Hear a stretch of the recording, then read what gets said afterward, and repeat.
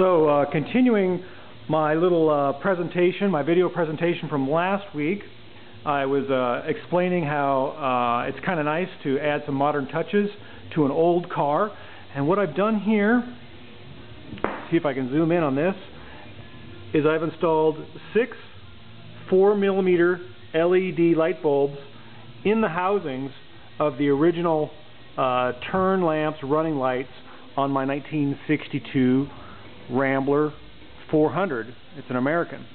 And what these look like are these little 2-wire 12-volt LEDs, about so big. I believe these are called 4-puck or 4mm high-intensity LEDs. They're $2.99 a piece from osmium.com, and I thought they'd make a nice addition to my car.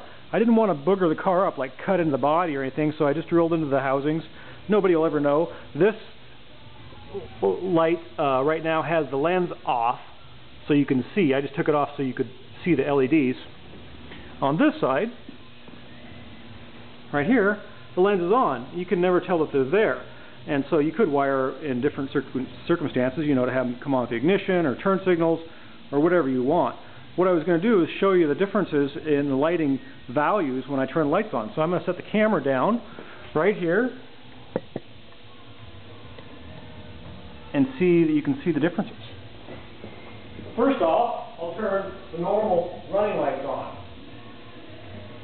Hopefully you can see that. And of course the headlights will look something like that. What I've got it set up to do is, with the ignition switch, turn the LEDs on. And they're going to look super bright. I actually had to turn them off while I was working on them because I got spots on my eyes. They're so stinking bright. So people will see me coming.